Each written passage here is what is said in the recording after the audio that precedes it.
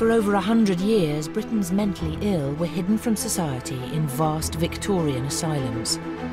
Those who were locked away have left their own testimony. I remember getting the first glimpse of the hospital. It's a big looming place with a clock tower and that, and I remember then thinking, oh my goodness, what am I letting myself in for? In the last decades of the asylums, psychiatrists tried to cure as well as care for patients. Some of their attempts were barbaric. It was a disaster. They made a hole in the skull, it went into the brain, and it waggled it a bit, and that was it.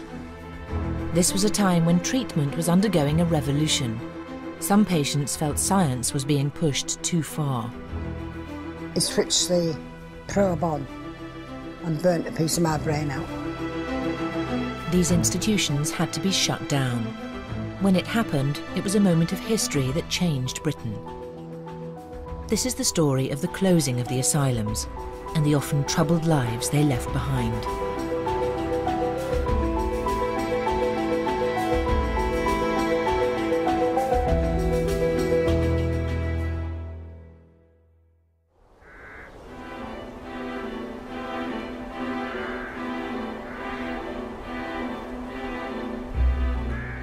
Hyroids in Yorkshire was typical of the great asylums.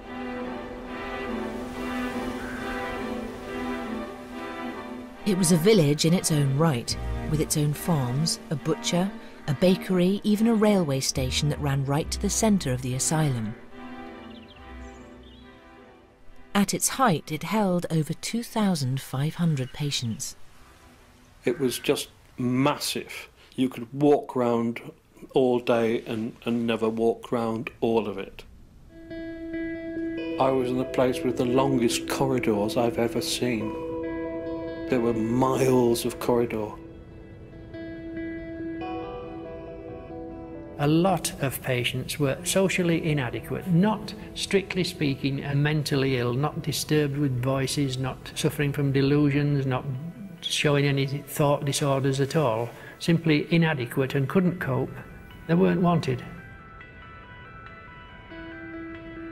Those good burghers of Leeds and Bradford who'd sent the patients in here would certainly have thought that they were doing the right thing by the patients, although really they were doing the right thing by their towns. I think that word dumped, it's an awful word, isn't it? But you could think, and I think rightly, that a lot of patients were dumped here by their relatives, by the community. They weren't wanted, and Hyroids was a convenient place for them. It was not just Hyroids. Many of Britain's asylums contained patients who had been locked up for no clear psychiatric reason. People got admitted on all sorts of dubious grounds that didn't really have anything directly to do with their mental states. Their families had abandoned them and there was no one to support them outside the institutions, even in the 1950s. Some patients ended up in the asylums for a very long time. This patient used to be a skilled gardener. He came here 35 years ago. And here's an old soldier. He fought in the 1418 war. Many patients were admitted on genuine medical grounds, some of them easily treatable outside hospital nowadays. Agoraphobia, panic turns, claustrophobia. I knew if I went walking in the street anywhere, I'd just collapse. After the war, Joan Tugwell had left the army and was suffering genuine mental distress. She was 25 and living with her foster parents. Panic attacks were making her life a misery. I went to bed one night and I thought I couldn't breathe, so I kept screaming out to Mum, I can't breathe, I can't breathe. St John's Hospital near Aylesbury was Joan's local asylum. For her family, it seemed to offer some hope of refuge. She was duly committed to care. My mother asked if I could go in, but she knew I wasn't well. Upstairs they had two big dormitories and each of them had about 30 beds in one dormitory. So the top of one bed was down this way, the next bed up that way, and the next one down here, and then the next one up there, so that they wouldn't breathe into one another, because we're so close you'd have to get in to go to bed. I said, we ain't got much room to move about. It was to be the start of a third of a century inside mental hospitals for Joan. In the early 50s, the regime was harsh. Some of those she met were not what she would have thought of as mad. You would wonder yourself why half of them are in there. Nothing wrong with some of them, I mean. There was nothing much wrong with me. The asylum life was empty and repetitive. After months on her ward, Joan asked the nurse if she could help with the beds. It was a way of occupying herself for a part of the day. I asked if I could make the bed. I couldn't stand there and watch her making 60 beds without giving her a hand. So we both made all the beds. Alcohol offered an escape from her feelings of anxiety. One evening in the asylum, Joan got hold of some spirits and ended up drunk and in the wrong ward. I was supposed to climb over the gate, went in and said good evening to all the staff, and I passed out because I was drunk. When I came round, I was in a padded cell. They're frightening because you don't hear them and they can't hear you. Everything's all rubber. And you have canvas night dresses and canvas blankets. If you shouted, they wouldn't better hear you. Despite the vast majority of patients having committed no offence, life in the asylums was dominated by security. The wards were not opened. The doors weren't left opened. The doors was open to let the patient out and then closed after he'd gone. There was a quasi-prison atmosphere there. The only crime you could commit if you were a patient was to escape. In many ways, the large asylum still housed inmates rather than patients. Conditions inside had altered little in the last half-century, but change was on its way.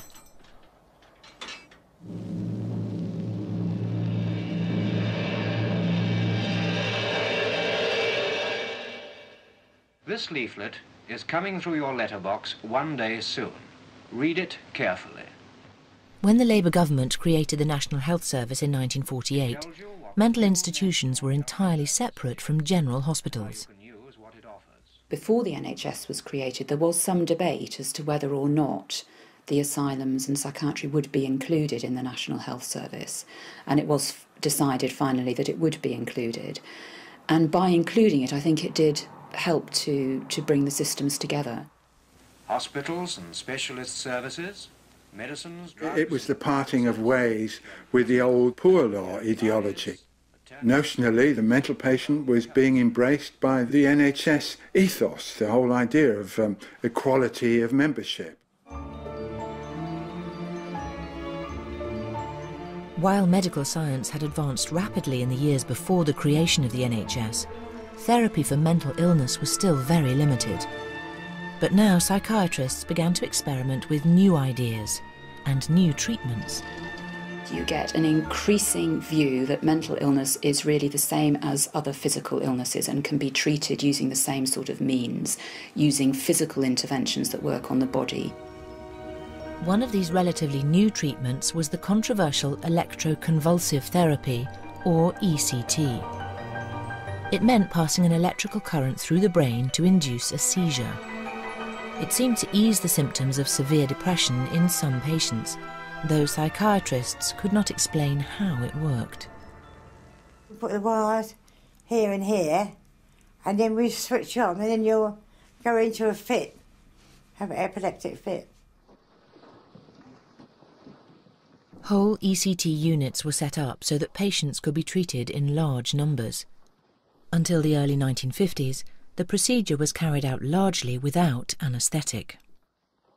A member of staff would lean heavily on the knees, another one at the ankles, and one at each side holding the shoulders down, and the consultant applied an electrical charge through the brain. The patient, of course, jerked very, very violently. That's why we were holding him down, because it had been known that this procedure could cause fractures and had caused fractures. Despite appearances, ECT was regarded as a step forward. It seemed to offer some patients a real hope of improvement. Here, insulin doses are being prepared and checked. Another of these so-called shock treatments was insulin therapy, where doctors induced a coma by injecting large doses of insulin into the body.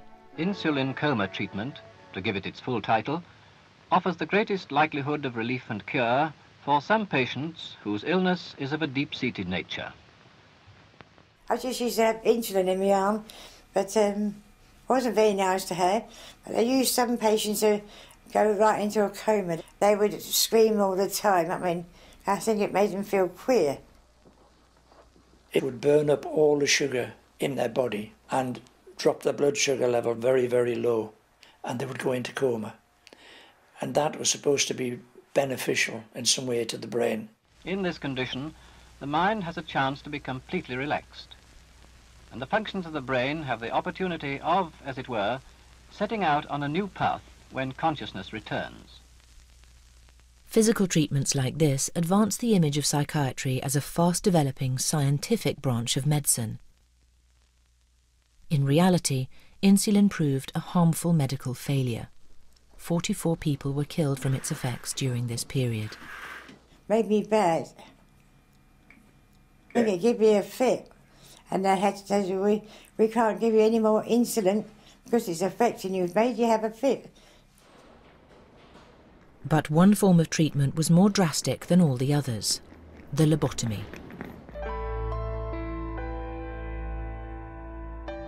Some psychiatrists believe that by removing sections of the brain itself, certain serious mental disorders could be permanently treated. At least 15,000 of these operations, known as prefrontal leucotomies, were performed in Britain. It was a disaster. There was a blind operation. They made a hole in the skull over which the so-called probe went into the brain, and it waggled it a bit, and that was it. There was no, until much, much later, any attempt to refine exactly where the cut was made. There was lots of patients walking around with 2 holes on either side of their forehead that you could see the actual dint where the skull had been trepanned away and an instrument had been put in. One wonders if they'd been better if they'd been left alone.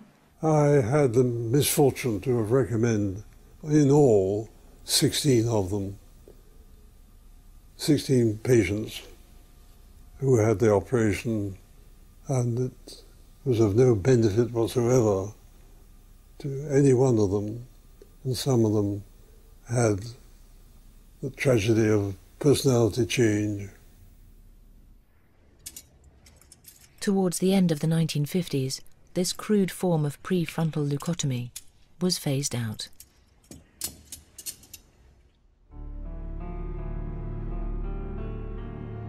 Little was then known about the workings of the brain. For most patients, there was no alternative to long periods in an asylum. They were vulnerable people, and the public was not interested. It could be a recipe for abuse.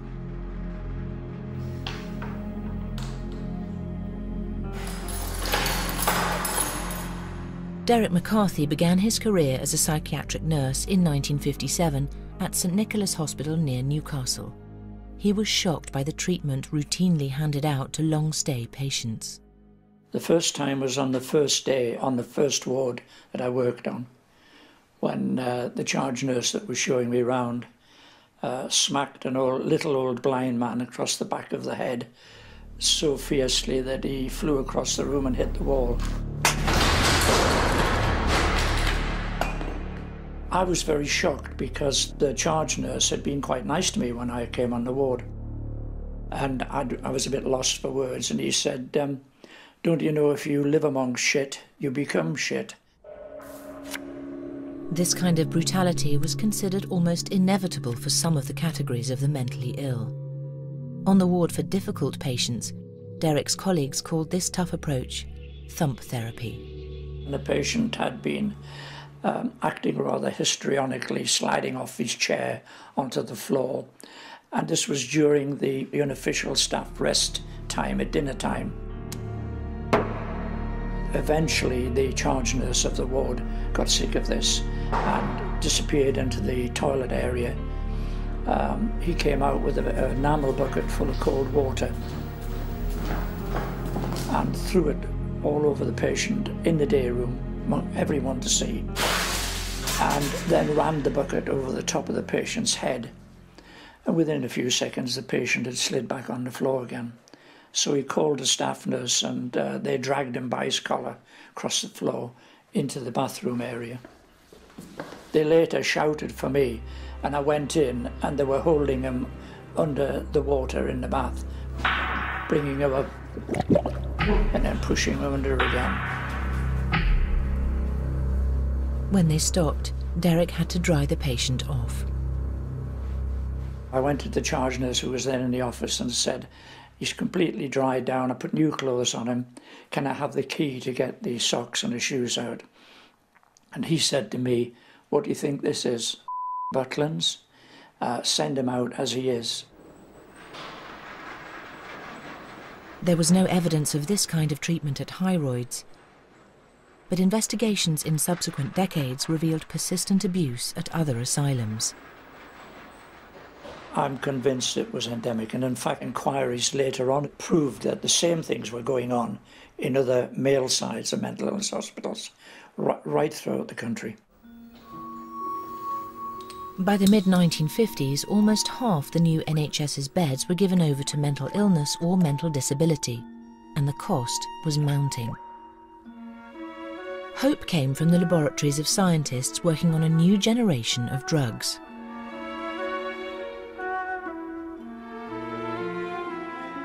French psychiatrists started to use a drug called chlorpromazine, which proved to be very effective in calming psychotic patients. Within a few years, Largactil, as it came to be called here, had spread right across Europe and America.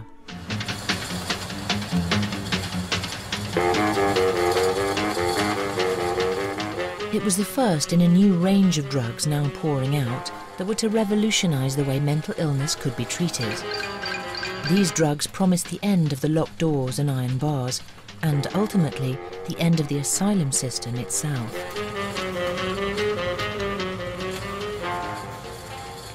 It was quite exciting. You know, this was something new, and we as student nurses were allowed to get involved in it. It was a turning point. Some psychiatrists felt that the new drugs had solved the riddle of mental illness. The trouble is with anything like that, it gets into the press and is hailed as a miracle, which it isn't. But the air of optimism is quite important.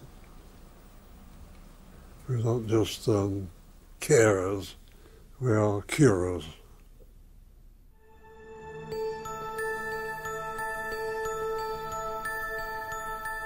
The new spirit of optimism was felt keenly at Hyroids.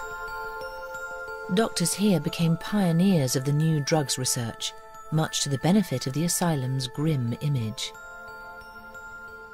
It had a pretty formidable reputation, you know, in the sense that it was run in some respects like a prison.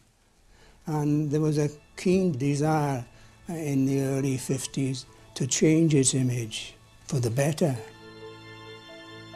Dr. Roy Hullin started his career as a biochemist. He was invited to Hyroids and given his own staff to research the effect of the drug lithium on the brain chemistry of patients. I wanted to do biochemical work on patients, on the manic depressive patients on whom I'd got some useful results. The idea was to do a balance of what went into the patient and measure what came out. Dr. Hullin's research proved a vital step in establishing lithium as one of the most prominent new drugs.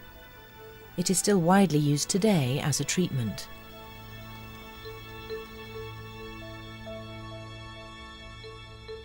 A range of new drugs are introduced during the 1950s and 60s, but they're not just new, there is a whole new idea about them, and the new idea is that they are specific treatments for specific disorders. So that rather than just being substances that drug people or contain people, sedate people, which was what was thought about the old drugs, they are seen to be substances that somehow work on the underlying physical basis of mental disorder. It may have looked and felt like an old Victorian asylum, but Hyroids was now at the forefront of the drugs revolution. It was acknowledged as a research centre for mental illness, and its medical staff presented their findings all over the world.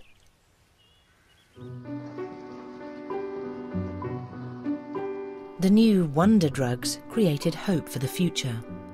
But even before they arrived, some enlightened psychiatrists had started to develop a more humane approach to care on the wards. The first thing we did, apart from improving their clothing and the decorations of the place, was to find occupation. I worked on the principle that unemployment was evil. Alongside the advances in treatment, some patients were now being given a new programme of activity. Healing is the hallmark of the hospital. These handcrafts are one form of it. A piece of homemade cloth or a basket, these are proof to these ladies that they can still do some things as well as anybody. And even if the work is slow and clumsy, it's better than brooding. Occupational therapy, this is called. It's serious scientific treatment.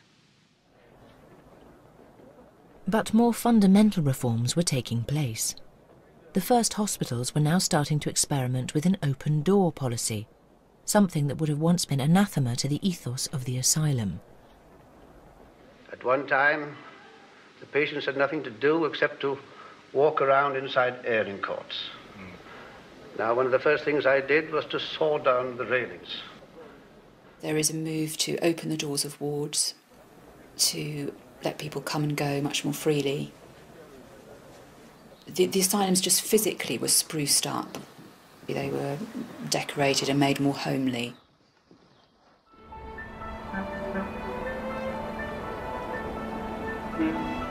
In the mid-1950s, there were over 150,000 patients in mental hospitals, more than at any time in their history.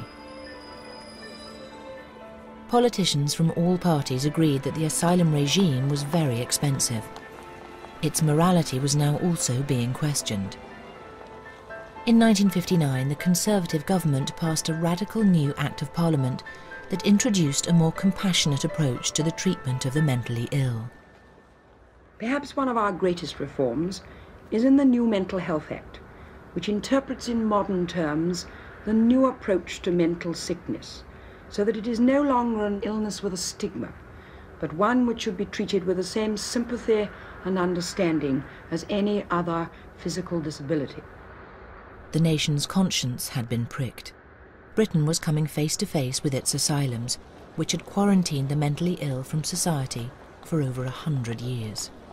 You had to justify not locking the doors, but why you were locking the doors. It wasn't accepted that you simply lock them, that's what you'd always done. Why are you locking them? Why do these patients have to be locked in?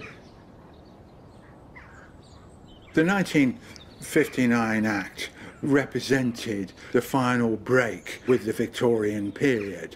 It was the turning point because it recognised for the first time that the mental hospital in the future was not necessarily going to be the main locus of care for people with mental health problems. The impetus for change was gaining strength. But it took a maverick politician to grasp the vision of a nation without asylums. Enoch Powell shared the sense that the old mental institutions were shameful relics of the past. In a prophetic speech in 1961, he made a dramatic pledge to tear them down.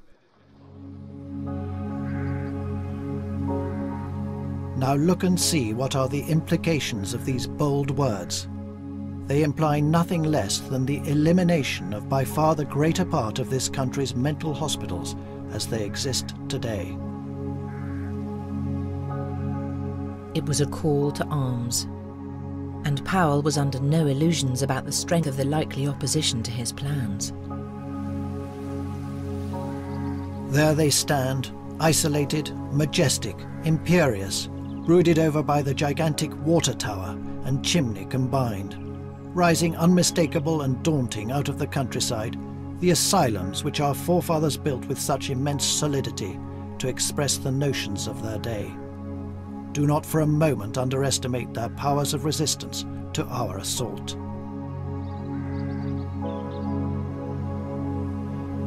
The water tower became the defining image of the speech. Enoch Powell was determined to remove everything it stood for and replace it with a new model of care based in the units of general hospitals and the community. He foretold the end of the mental hospital regimes. At that time, there were 100 or so in this country. None had closed. None of them had any intention of closing at that time. So this was a visionary speech that was looking beyond the current regime to a completely different social landscape. It was a national social conscience that was awakened, and it was the beginning of the end for places like this.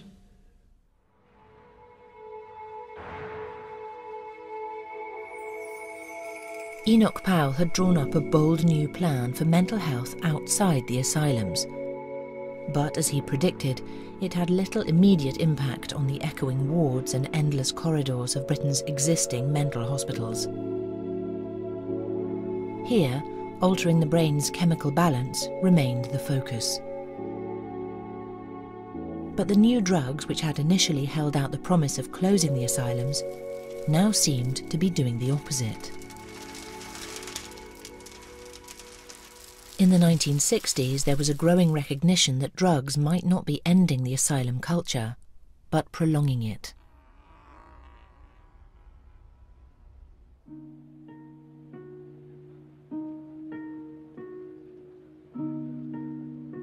A BBC documentary in 1969 found that conditions within mental hospitals were still disturbing.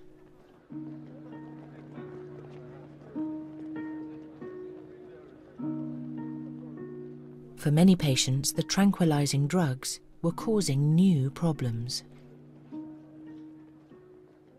They are basically sedative drugs, but they produce a very special sort of sedation, which is a bit like having Parkinson's disease, so that not only do they sedate you, but they make you physically rigid, and they physically slow you up, and they mentally slow you up. To me, it was like the system came down on me so heavily, straight away.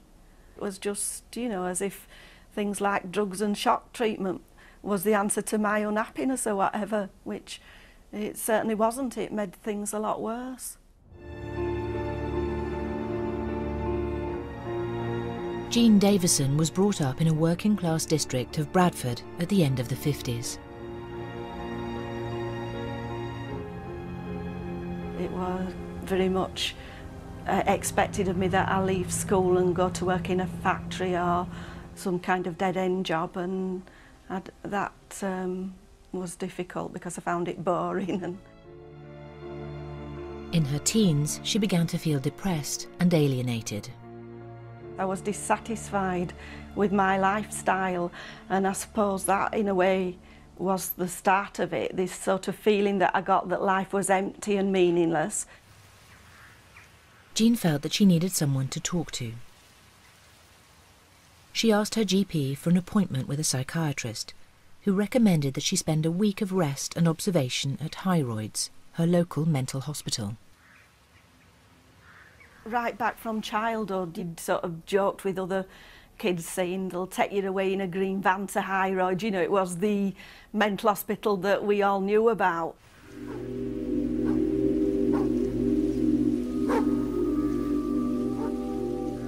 What stands out in my mind was walking up the drive and getting the first glimpse of the hospital in the sort of fading light. I think that made it look maybe more gothic or whatever, its big looming place with a clock tower and that, and I remember then thinking, oh my goodness, what am I letting myself in for? Jean arrived on a ward when medical confidence in the positive effects of drugs was at its height. The morning after she arrived, she was given her first taste of Largactil. No wonder it knocked me out and made me drowsy, because that's what Largactil does. It's a really strong, what they call antipsychotic drug.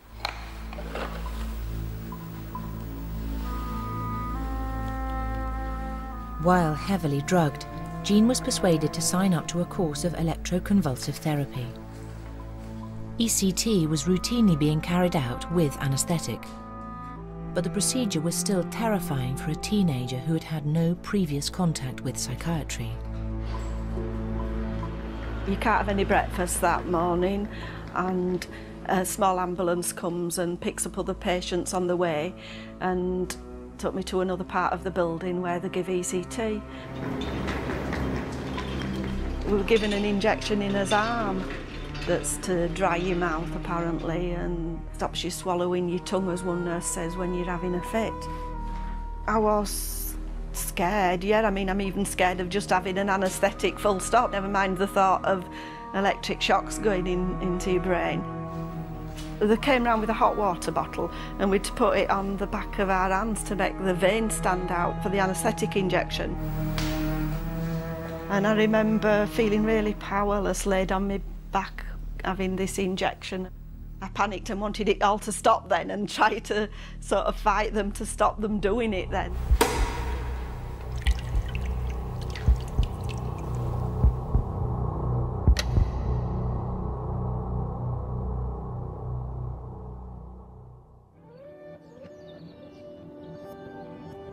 And then the next thing I remember is waking up being really confused. I feel really disorientated. It's like everything's familiar but not quite right somehow.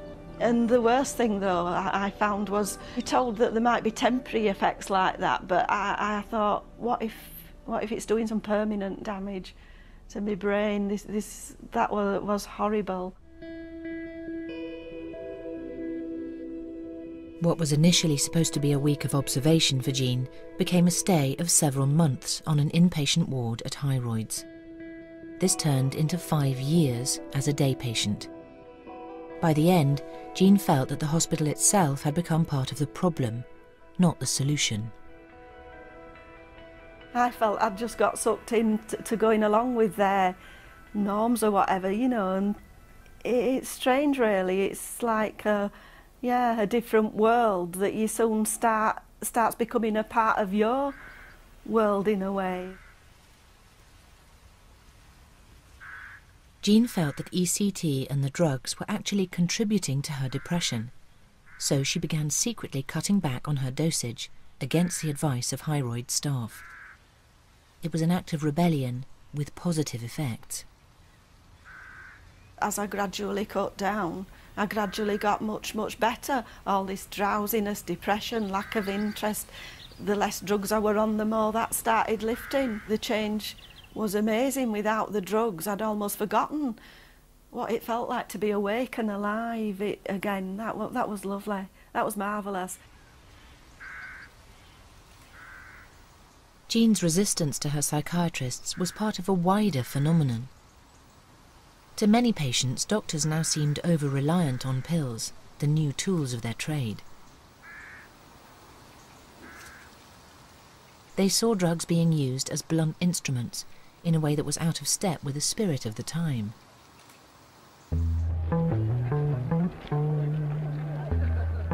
Britain in the 60s was undergoing enormous social changes. There was a new freedom to break down barriers and challenge orthodoxy.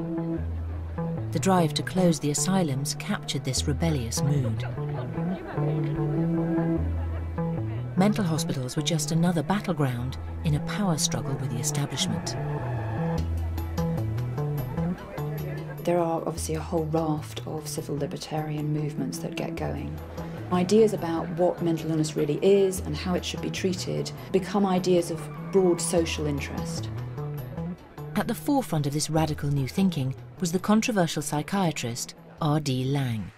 His books and speeches outlined a new approach to treatment in which the patient, not the doctor, knew best. But they wish I wouldn't blow the gaff and shoot my mouth off on television and to the public at large. And this is exactly what I think that any of us who have got dissent within our particular professions ought to do. His books and ideas caused a sensation. The general thesis of the politics of experience is that we live in a mad world and that a normal response to a mad world is to be mad, and that the sanity that most of us manage to maintain is actually the more abnormal sort of response. But many powerful mainstream psychiatrists working in the asylums closed ranks against the new ideas. Lang's thinking was treated as peripheral. Meanwhile, some doctors were seeking progress along experimental lines, particularly in surgery. Find your eyelids getting rather heavy. In a minute you'll go off to sleep, okay? Psychiatrists at Hyroids were so confident about one pioneering form of brain operation that they gave permission for a documentary crew to film it being carried out on one of their patients. The documentary focused on Maggie Chapman, who had been admitted to Hyroids several times as a patient during the early 70s. No more tablets, Margaret. Oh, I don't have this one at dinner time, Robert. Where's my agitation tablet? Which is your agitation tablet? That big white one. Yours have been reduced a bit.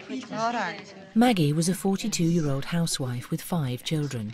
She was struggling to cope and was prone to violent outbursts. Jelly tops. Anybody said out to me, yeah, I did lash out. And anybody that upset me kids or I'd just lash out. It was just auto-training every so often. I just used to, I couldn't cope anymore, I just stopped. So they shipped me off to the hospital. Hyroids, Olinfield Mount. That doesn't look far off. During one of her stays at Hyroids, Maggie was approached about a new operation, which doctors convinced her could end her fits of violence. Go on, screw them right in. It was telling me how my temper would eventually, I would end up doing life in prison for murder or in a mental hospital for the rest of my life, right? I was really down, I was at a low ebb, I wanted to get off that smelly ward, right? It was disgusting. And it was telling me how I'd benefit from this operation. It was to burn this part of my brain that would stop me from getting angry and having outbursts, being violent. Now, if we leave you as you are and don't do anything, then you're not going to spend a month, a year in a mental hospital, which you are doing at the moment. The time spent in a mental hospital is gradually going to go on increasing, and you're going to end up there. So we're forever balancing the risks of an operation against the risks to the patient of not doing the operation. Can you put your head straight, or is it... It was terrifying surgery, though the doctors regarded it as a huge leap forward. Maggie was taken from the asylum to the local hospital. There, 2 nylon balls were fixed in her forehead to act as guides for electrodes, which would pinpoint the crucial part of her brain. The electrode is attached to the electricity supply, and the current is switched on, stimulating the area at the bottom of the electrode. Got you, Margaret.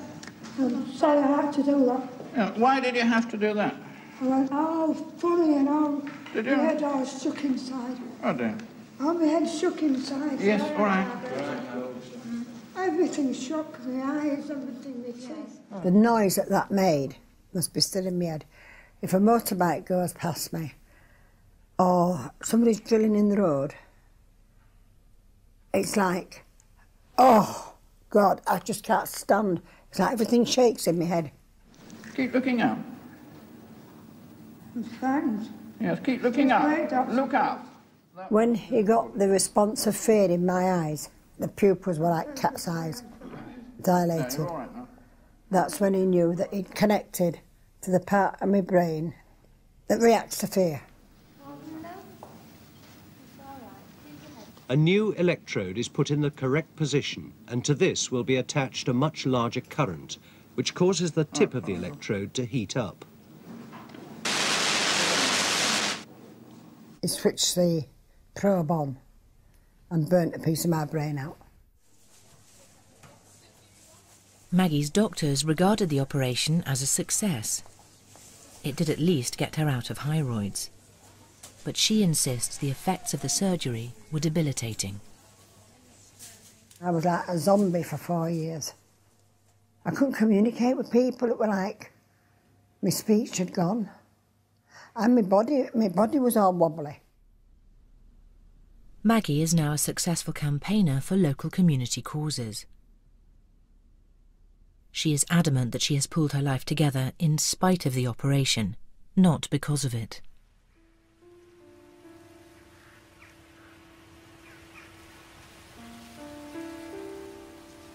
Her experimental treatment is now a piece of surgical history. Maggie still bitterly regrets what was done to her and how she was persuaded to consent to it. I don't think I needed that treatment. And I look at it this way, right, that there was more violence inflicted on me than I ever inflicted on anybody. That was GBH, what they did to my brain. I'll never forgive them for it.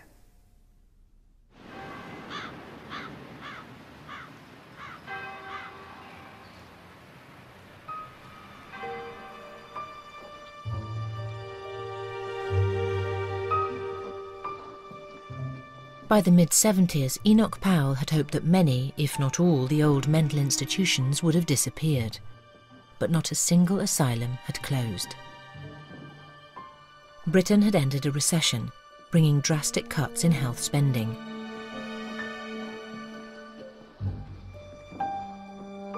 Numbers in the asylums had to be reduced.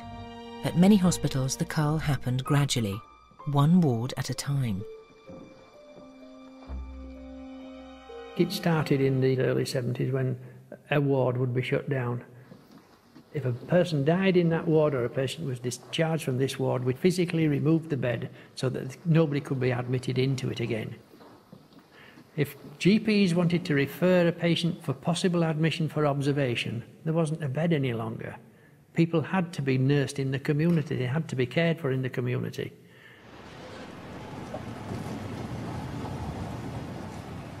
Throughout the 1970s, almost every asylum in Britain remained open. But as individual wards shut down, many former patients were tipped onto the streets to cope with life outside. In the early 1980s, the BBC's Brass Tacks programme found that it was left to charities like the Salvation Army to pick up the pieces.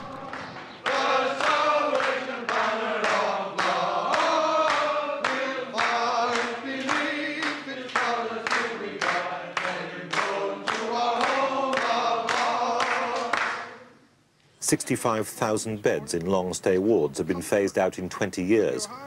But the community care that was supposed to take their place has scarcely materialised. The long-term mentally ill are still with us, but now in many cases fending for themselves. And I will comfort you today and every day. Honour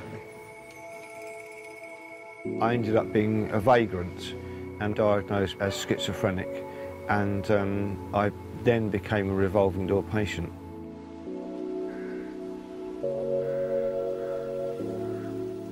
Hellingly Hospital in Sussex was home to Andrew Voice at various points in the 70s. He had had a nervous breakdown when he was 23 and ended up being committed, then discharged several times in a row. I was never got right by the old asylum regimes. They would give me medication by injection. I found that I got a side effect called akathisia, and I would be extremely restless but sedated at the same time for a week, day and night, after that injection. It was an unbearable experience for Andrew, and he was as anxious to avoid the painful symptoms as the asylum was to move him on. Like many others, he was a victim of a diminishing number of long-stay beds. I would get paranoid, I would be living rough, I wouldn't be looking after myself, I'd be neglecting myself. and I would get returned to the asylum, usually by the police.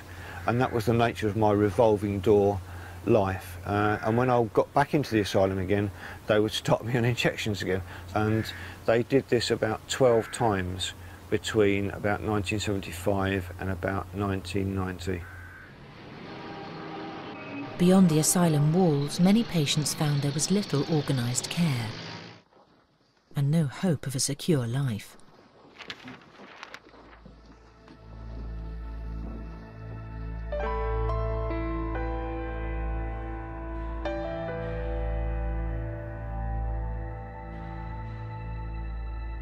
But there was no going back.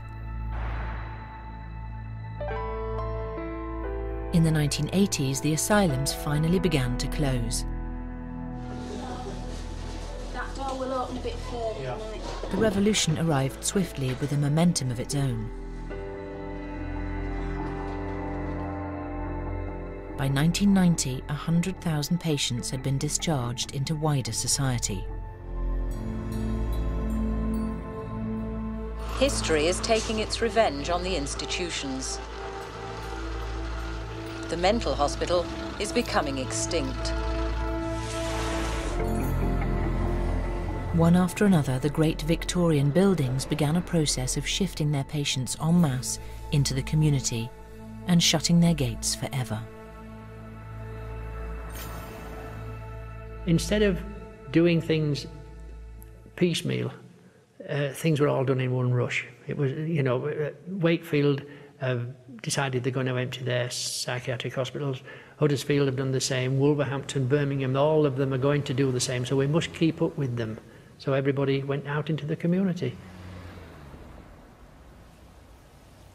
This was the start of care in the community as we know it today. The idea was that the majority of patients be placed out in the community with psychiatric support. An ITV film documented the closure of one mental disability institution in Stockport. Under the new system, there would still be beds for some acute cases. But for most patients, it was the start of a new life. Thank you very much for everything you've done for us. I don't know what I'd have done without you all these years. Thanks very much, everybody. They're all quite nice and neat next door, Hazel. The trickle of people who've been leaving hospital during the last decade is now a flood.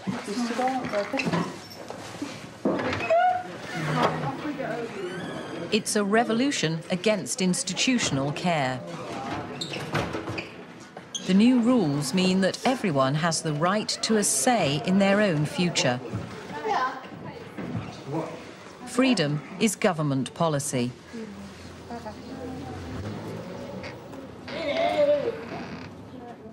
The asylums were closed down by Mrs. Thatcher.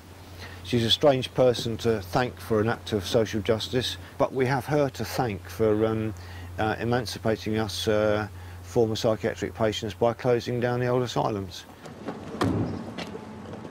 With the closure of the asylums came a new spirit among patients.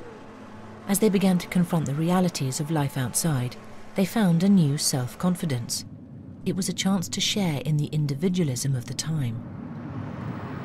Once you actually stopped destroying people's lives by locking them up and destroying any kind of individuality, you actually did open the floodgates for saying, hang on, there's a set of people who believe they're actually worth more than that.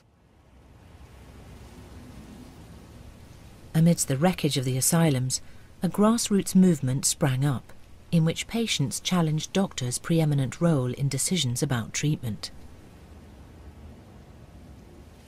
The user movement, as it was called, campaigned successfully for patients to be more than the passive recipients of psychiatry.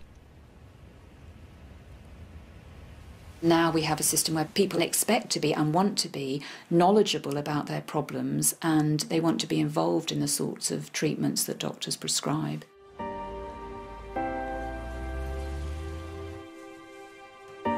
Joan Tugwell, who was first admitted into a mental hospital in 1953 because of her panic attacks, was now released into the outside world.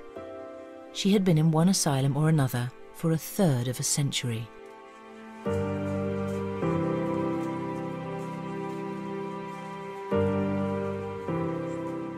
First thing we're being free. I mean, after 33.5 years, it's a long time. You've got to know how to go about it when you're out in the community. You've got to do things for yourself. Joan's transition to the outside world was filmed by her local health service to show the challenges of care in the community. Long-term patients had to get used to a life in which decades-old daily routines were left behind. The reality wasn't all Joan had hoped for. When they put me out in the community, I had no bulbs. No bulbs, no light. I had no carpet. I had nothing to cook on. I had nothing to put in the fridge. I had no money, and I was in debt. And that's how they left me with hardly anything.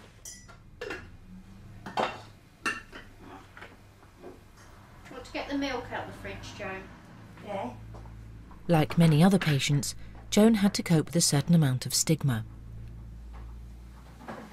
With the shelter of the asylum gone, old prejudices came to the surface. Is there any milk in there? When I used to appear off the bus and I was walking to my flat, they'd all call their children indoors until I was out of sight. Not nice, really. I said, what is it, I'm going to hurt them or something? Sometimes people would say to me, why don't you go back to Broadmoor? So I used to say, if I was to kill you, then I would go back. But Joan has survived. She has made a life for herself in the community with the help of her carer and continued medication.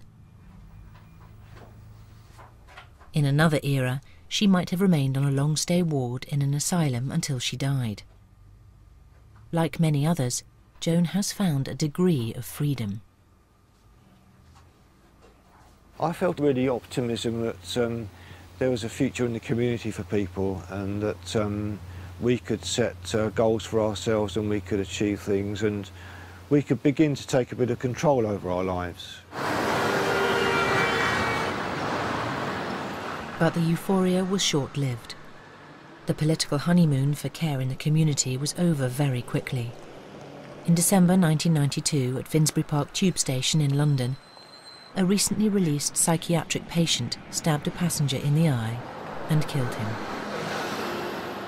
It was the most notorious of several disturbing incidents, which jolted the public's ideas about the new form of care. It sparked panic in many parts of society. It's 11 a.m. in a North London police station. Officers are being briefed about a potential killer, not by a colleague, but by the man's psychiatrist. The problem over the last 3 weeks has been increasing threats of violence and specific threats of wanting to kill variously his probation officer, his girlfriend and his mother. In 1997, the BBC's Panorama programme followed the work of a consultant psychiatrist in North London. Where we think he is at the moment. It was a vision of psychiatric services that nobody involved in care in the community wanted to see. Straight over. Both psychiatrist and police judge overwhelming force is necessary.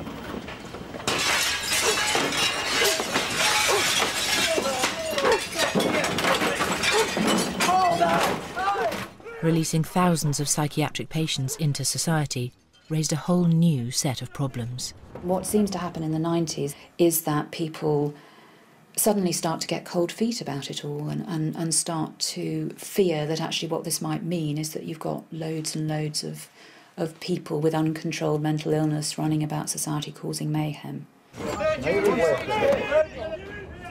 The newly elected Labour government was clearly on the side of safety first. The Health Secretary Frank Dobson openly declared that community care had failed. The political response was ultimately restrictive legislation. Doctors were given powers to force patients in the community to take medication or risk losing their newfound freedom. To many people, it seemed like a step backwards.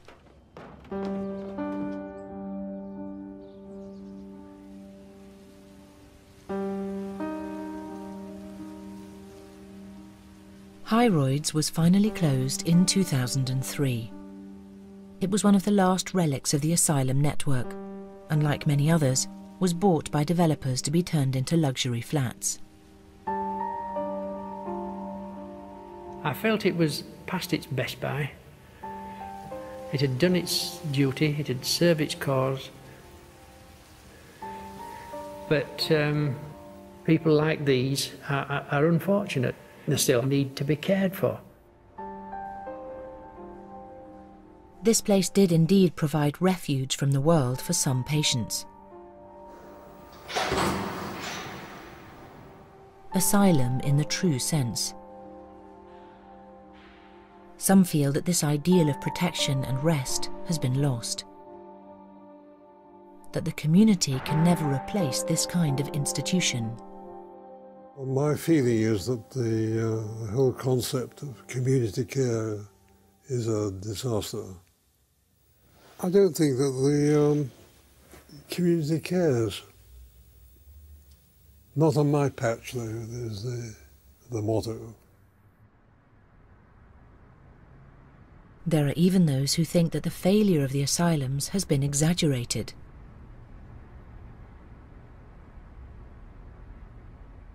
But few people have time for nostalgia. I get very angry when I see people glorifying them, you know, these lovely estates in beautiful Victorian buildings in the country. They were awful places. They were demeaning, devaluing places. I know of no one who would love to go back to a 40-bedded dormitory and their bed and their locker and their Gideon's Bible and the shared clothes. Britain's asylums are now closed forever. These were once extraordinary places, home to more than 150,000 people at their height. But they had outlived the ideals of their Victorian architects, and too often had become dustbins of humanity. What they leave behind are the lives they transformed. I do realise that although I was in the system 5 years, which seems an awfully long time, for other patients 5 years can turn into 50, 60 years or whatever. And in that sense, I can see that I was one of the lucky ones. I suppose I always feel angry about it, but I just don't let it get in my way. I can't, can I? I've got to get on with my life, haven't I? If I started dwelling on feeling anger all the time, my life wouldn't be worth living, would it?